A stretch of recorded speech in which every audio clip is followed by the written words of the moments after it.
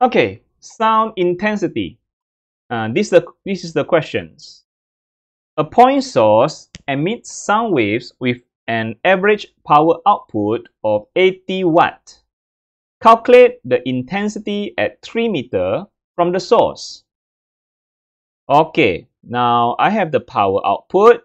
I put here power output is 80 watts. To find intensity, 3 meter from the source. Okay, so first of all, I just write down information we have. We have the power.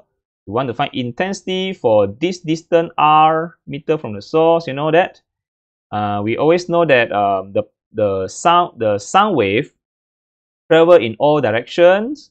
Travel in all directions, become a sphere area, distributed to a sphere area.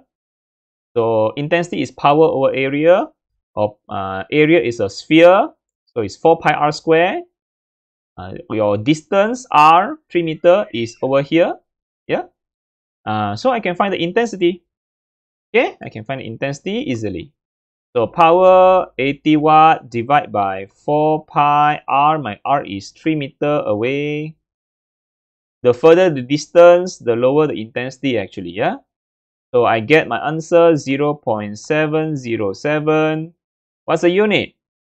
Okay, if I forget a unit, just check the formula. My power is in watt. My area is meter square. Is it meter? Yes, it is meter. Yeah, meter. So my intensity should be my intensity should be watt per meter square. That's the value for intensity at 3 meter away from the source. Okay. Now this the center is the source. Yeah.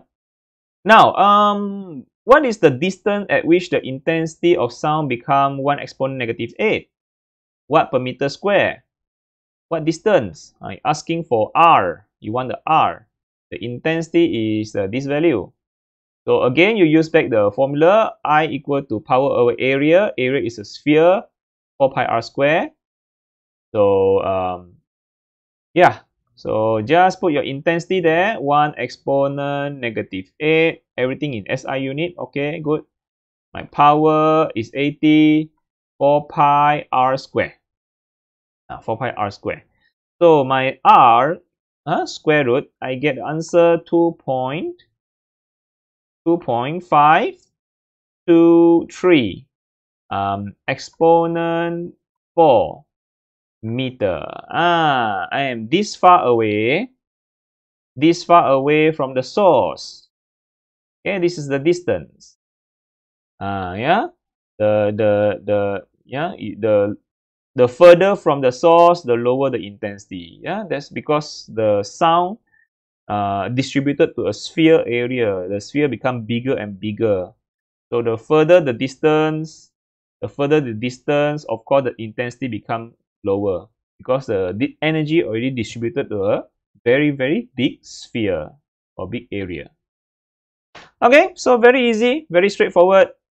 From distance get intensity, from intensity get back the distance. Okay, the unit for intensity is watt per meter square. Be careful with the unit. Make sure all in SI unit. So that's it for power over area, which is the intensity. So stay tuned for the next videos. Bye.